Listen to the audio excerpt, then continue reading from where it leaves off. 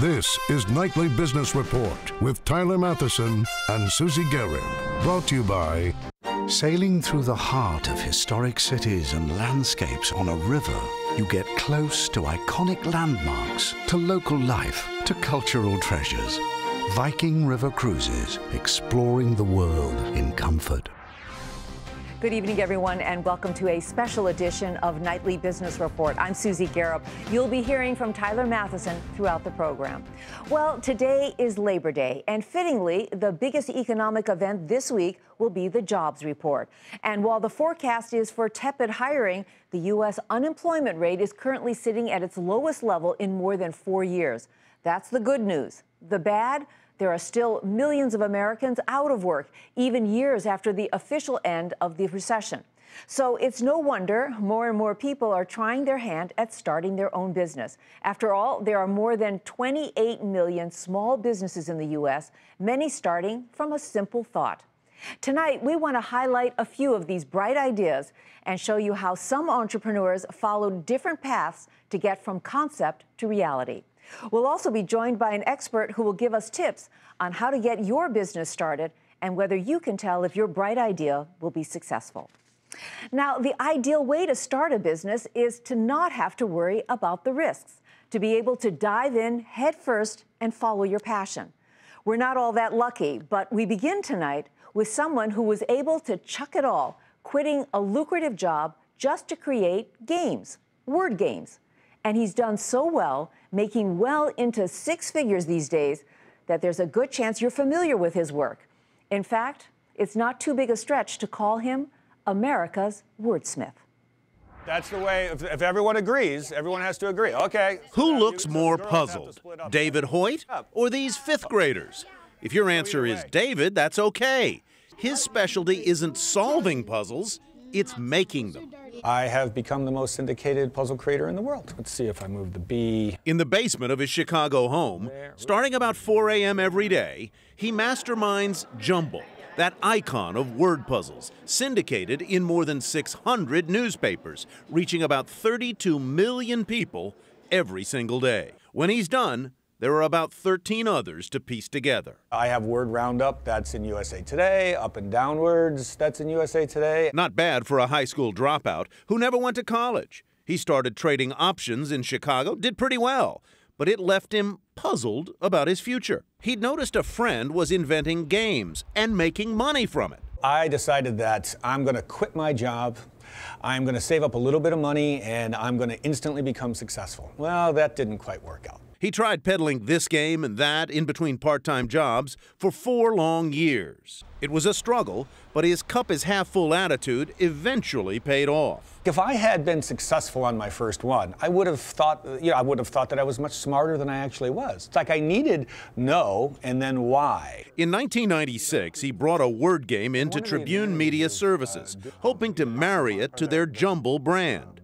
They bit and turned it into Jumble Plus.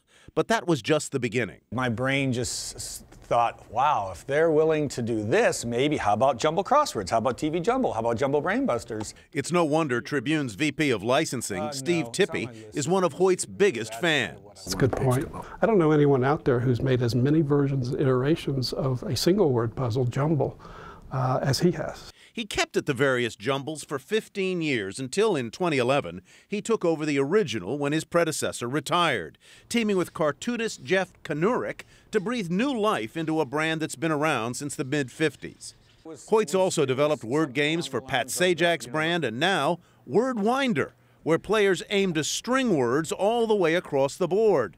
Over beers at an English pub on Chicago's North Side, Hoyt and several friends polished a game they say has sold in the tens of thousands since it came out just last year, at about $20 each. People have to work together. The classroom version?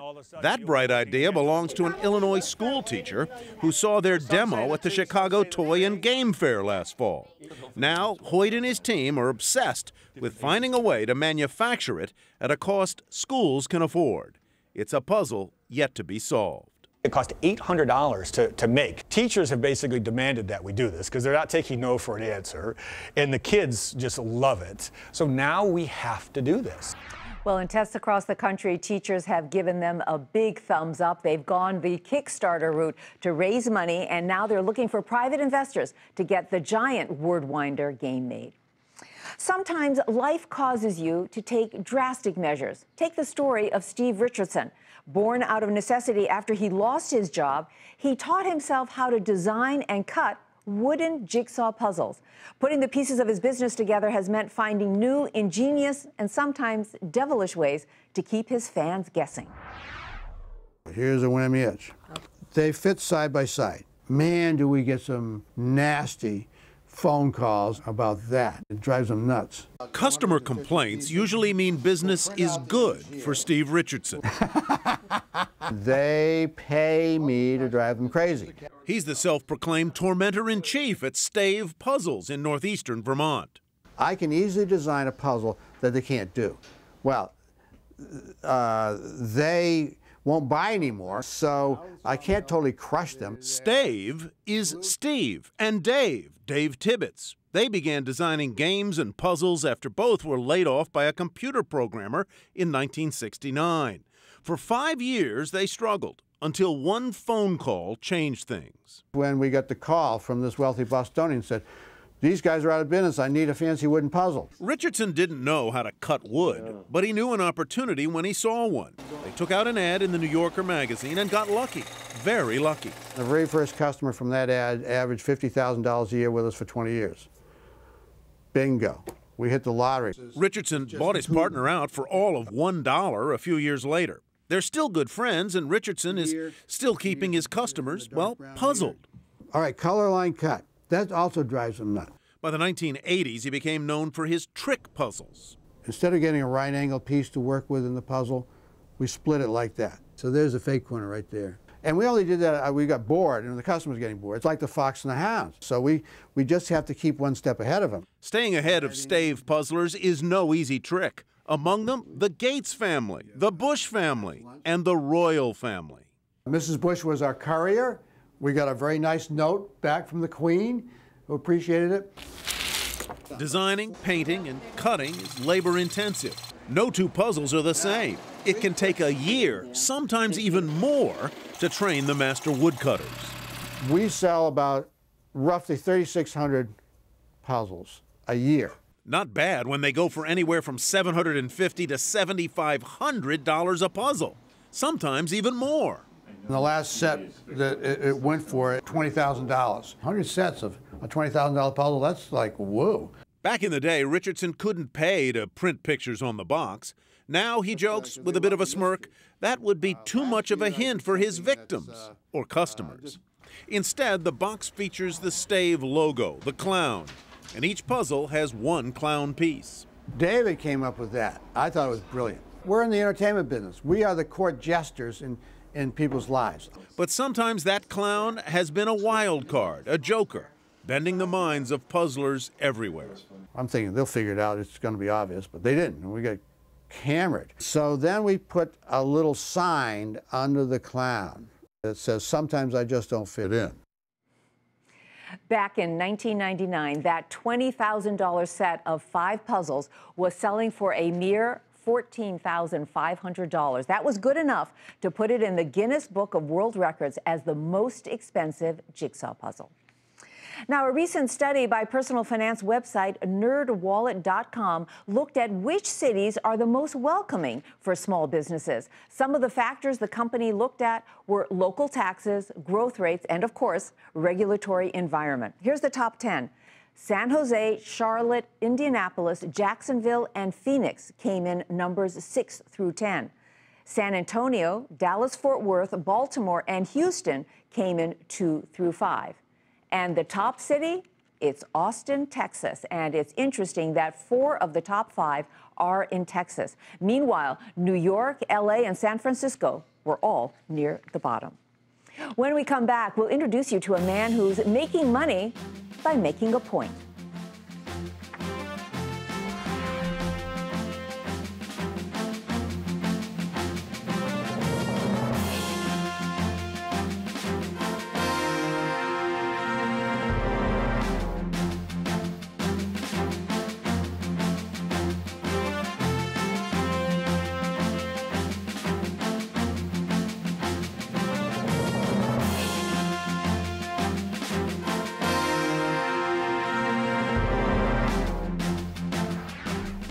It's been said, if you can dream it, you can do it.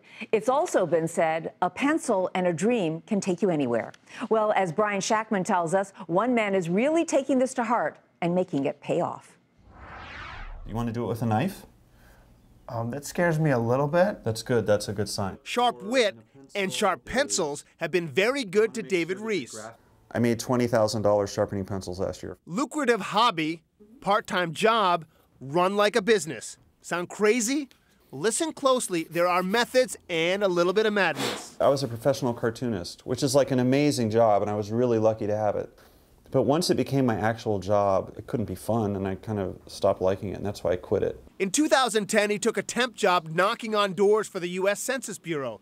His kit included pencils and a little pink sharpener. You don't use this anymore. No, that's kind of like there for historical purposes.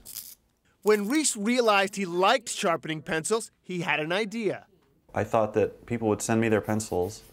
I would sharpen them, and they would use them, and they would get dull again. They'd send them back to me. I would resharpen them. You know, and over the life of the pencil, I'd make like $200 or $300. Soon after, he launched artisanalpencilsharpening.com. $15 per pencil, including shipping, the shavings, and a signed certificate. But it wasn't long before Reese had to erase his business plan. Don't you find it oddly, I guess, ironic that most people buy these and don't use them? Yeah, I mean, frankly, it was a complete refutation of my original business model. They just keep them in the display tube as like a novelty item or a little strange little artwork. But he sold about 1,600 pencils in 3 years. Is it disappointing that that's the case? It's just a shift, and it made sense to me. It wasn't just that like I did a really good job sharpening the pencil or I made it really sharp. The real value that I added was I was the guy that people paid to sharpen a pencil. It becomes like very conceptual. It's like a snake eating its own tail. You can see the scalloped edges. Reese is even particular about his pencils. Remember these? Recessed Generals are the last number 2s made in America, Jersey City, New Jersey. He'll overanalyze the simple act of sharpening a pencil, a point he makes in his book and in his teaching. I am enjoying it. I don't know really why. That's what everyone always says, because you have to be mindful of this weird thing that you've always done without thinking about it. You're trying to achieve some certain aesthetic ideal that you have in mind, you know? Handmade simplicity, an idea Reese got at home in New York's Hudson Valley, where lots of people sell food and wine they call artisanal. So I thought, well, I have to call it artisanal because it's like a marketing decision. Like, that's how you convince people now to spend $40 on a jar of pickles or whatever. These days, Reese is charging almost as much, $35 a pencil. This is what I love about my job. You're living the dream, man. I mean, seriously. This is my pencil. For Nightly Business Report, Brian Shackman, Beacon, New York. This type of business seemed like a fit for Reese. He's a guy who studied psychology in college and then wrote political satire for a living. Now, another entrepreneur making a different point, and this one comes from the heart. Following her lifelong passion of dancing, one New York City woman is proving there's no business like shoe business. For years, ballerinas have suffered the agony of the feet. There's, I guess, the initial burning from the blisters and then just kind of throbs. Dancer Eliza Gaynor-Minden remembers pirouetting in pain as well. Coming down from a jump and all of a sudden having it hurt and hearing a loud clomping noise really changed the experience of class for me. Minden was also shocked to see ballet companies spend thousands of dollars on shoes that wore out after just one performance.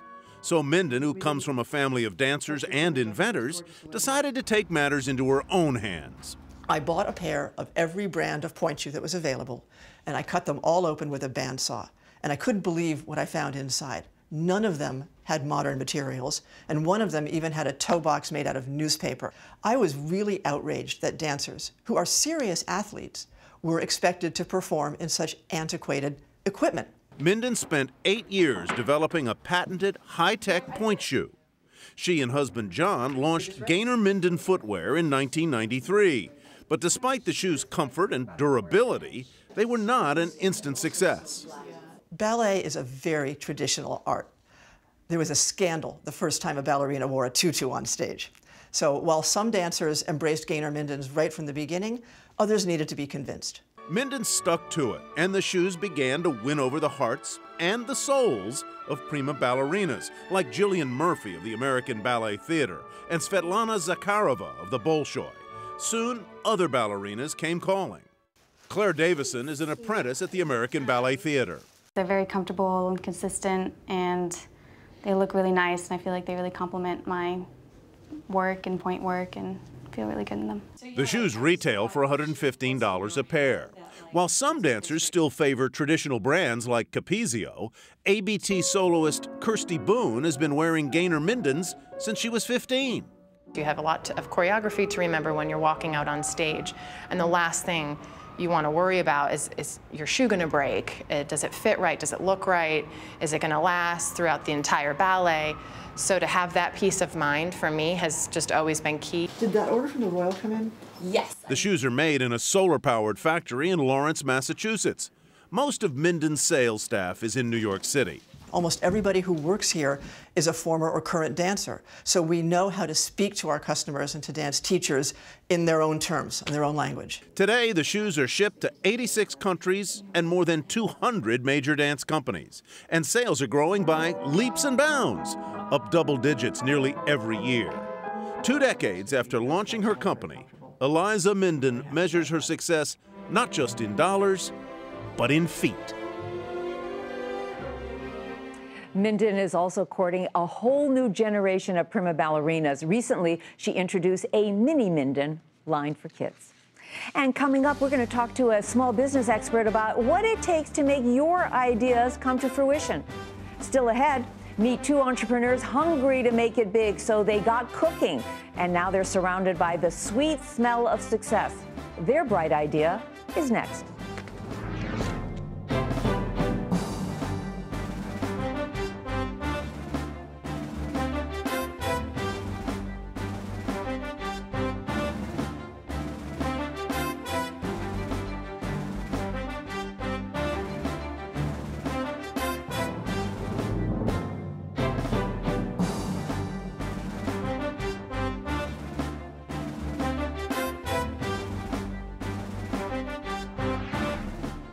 By now, you're probably thinking about how you can make money by turning one of your own bright ideas into a business. Well, our guest tonight helps people to do just that. John Jantz is the founder of Duct Tape Marketing. Hi, John. Welcome to the show. You know, a lot of people watching these inspiring stories are probably thinking, I've got an idea and I can turn that into a business, and some work and some don't work. I mean, what is the magic formula to turn an idea into reality? Well, I think one of the interesting things about really all 4 of those pieces was the people were really passionate about the idea. It was something they were interested in, that they thought was fun, and that they wanted to pursue. That part you really can't overlook. So oftentimes people think of, hey, here's a way I can make a whole bunch of money. And I think almost every single one of those people said, here's a way I can make a difference, or here's a way I can pursue something I'm really interested in. And that is so key. But they also want to make the money, and you need money to turn an idea into a successful business. So how do you go about to get the money, to get the financing? Well, I think that today it's gotten even harder in some ways to just say, here's my business plan, I want to be financed. I think the best way to really go about it, and particularly if you don't want to risk everything to try to start off, is to really spend time discovering, is there a demand for what you do? Is there a customer? Do you need to tweak it or change it or alter it in some way so that you really get a little bit of momentum to the point where you can actually demonstrate there are people that want this idea, there are people that are willing to pay for this idea, and now I want to scale it. You mentioned Kickstarter, or one of the programs mentioned Kickstarter. There are really today some pretty incredible ways to fund things. So many people now are coming up with ideas where there's a small, maybe kind of fringe community that loves that idea, and now they have the ability to actually fund it $5 a person. And that's even though you have no track record of running a business or starting a business, you can get the money? Well, certainly. I think it's going to be a little harder if you're going to try to show up at a bank and say, here's what I want. But now some of the angel investors, the programs like Kickstarter, the crowdsourcing or crowdfunding options, really a lot of times you're looking for people that are in love with your idea as much as you are. The pencil person was a great example. There are some people out there that if you took that idea to a bank, they would laugh you out of the place, right? But there are some people out there that clearly love that fringe idea, and now because of everything that's going online, you can reach those people. You know, for all of the successes that we've been talking about, there are thousands and thousands of failures that companies just don't make it. What is the most common mistake that people make and their business doesn't make it? Well, I think the biggest thing is they fall in love with their idea. They come up with an idea, they hatch the plan, they say, here's what our business is going to be, and they go out there and they just try to force it, if you will, down people's throats. And you really have to be willing to discover what's going to work. Every single one of your examples or case studies that you shared, the theme that ran through every single one of them is they went out with an initial idea, but their business didn't turn up being what the initial idea was because they listened to the market, they figured out what would actually sell, what people wanted, and the common term now is pivot. They pivoted their business to really meet what the actual demand was. John, is this a good time to start a business? We see so often that all the reports we do on our program about a weak economy. Is this a good time? Well, I think if you wait for the economy to be certain, you may be waiting the rest of your life. I think it's such a great time because the risk is so low in some ways because of everything that's gone on, that is going on online with all the tools that are low cost and free and the ability to access markets and networks globally, really for no cost, has really made it so easy for you to at least test an idea without really having to, mortgage your house to do so. So I think today, right now, is a brilliant time to start a business. Well, you gave us a lot to think about. Thank you so much, John. John Jantz, founder of Duct Tape Marketing. And finally tonight, when you run your own business, the goal is to bring home the bacon. Well, a couple of hungry entrepreneurs set out to do just that, and now they're making a big impact in fancy foods. So good. Impressing the big buyers is what it's all about at New York's Summer Fancy Food Show. More than 2,000 of those buyers, sampling 180,000 plus products from all over the world. Some familiar? This is the mocha? That's the original. Some not. Mamma mia, look at the other mommy. All looking to catch the right wave. Bacon bar. We smoke it, we grind it. An organic and non-GMO. Low sodium, gluten-free. USA grown edamame. Hungry for a shot at the big time? Well, better make sure you have the stomach for it. We really didn't have any idea what we were doing. My first business failed. It wasn't easy. I got run over by a lot of trucks. Oh, have a second job. Yeah, right. Keep your day job. Prior experience can help, but it's no requirement. I was selecting real estate locations for national retailers. I was a patent attorney. I started making ice cream when I was in art school. I started making it in my kitchen. It was pretty ghetto, as they said, to begin with. And Marietta D'Angelo? We made all-inclusive baby bags, packed and ready to go for expectant mothers. Ready to go, that is, until a trip to Austria brought back memories of the pumpkin seed oil she first tried there as a visiting teenager. They eat it on everything. They use it in lieu of butter. They put it into their soup. And every single night we'd have a pumpkin seed oil sundae. So she had some shipped home to Massachusetts and started selling it out of her trunk to gourmet food shops. That's the chili seed. About 7 months later, she met Ian Johnson at the Fancy Food Show. He saw a fit alongside his Los Chileros chili pepper products. His bright idea?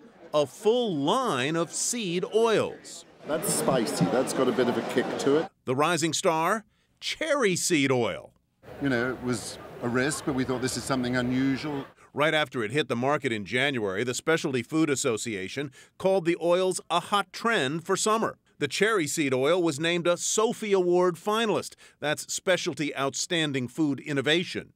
This is the Oscars of the food industry. It's like being nominated for Best Actor and Best Picture. There are only 125 finalists out of more than 2,500 entries. It's a big deal because it can lead to big deals. There's a consensus of sorts on this.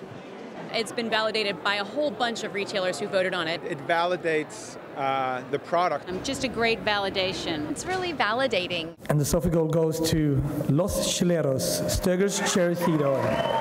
Winning the award for best oil is the kind of Oscar-level publicity that money can't buy. And if there were an award for celebrating an award, D'Angelo and Johnson might win that too. We did it! We got it! And you already know what else they might be thinking. It validates what we believe in and what we've been telling everyone. We're on a roll. Already writing orders. The Sugars have certainly been able to cut the mustard with their seed oil business. Since winning their Sophie Award in July, they are counting Williams-Sonoma and Whole Foods among their customers these days. Well, that's going to do it for this Labor Day edition of Nightly Business Report. I'm Susie Garrett. Thanks so much for watching. Have a great evening, everyone. And Tyler and I will see you right back here tomorrow night.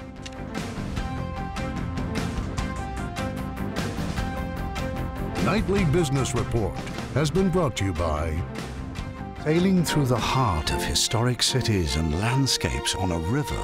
You get close to iconic landmarks, to local life, to cultural treasures. Viking River Cruises, exploring the world in comfort.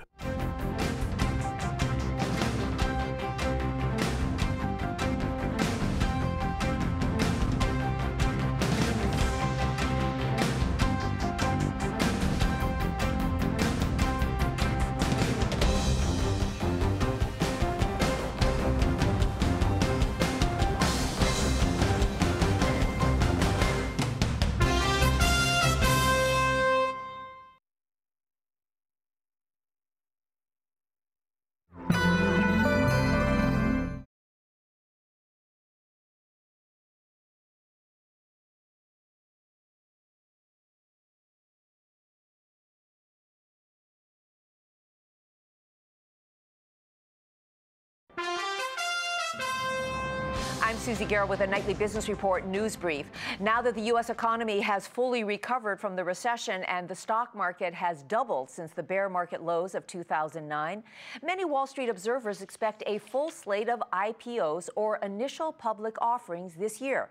That's when a privately owned company begins selling stock to the public for the first time, usually to get hold of fresh capital in order to expand production, open new facilities, or make new hires. Banks are hired to advise companies about a price range for those new shares and how many should be offered to the public. Some of the best-known companies expected to have their IPOs this year: Twitter, the microblogging website, Daily Deal website, Living Social, and eye care giant Bausch & Lomb. Be sure to tune in to Nightly Business Report right here on your public television station.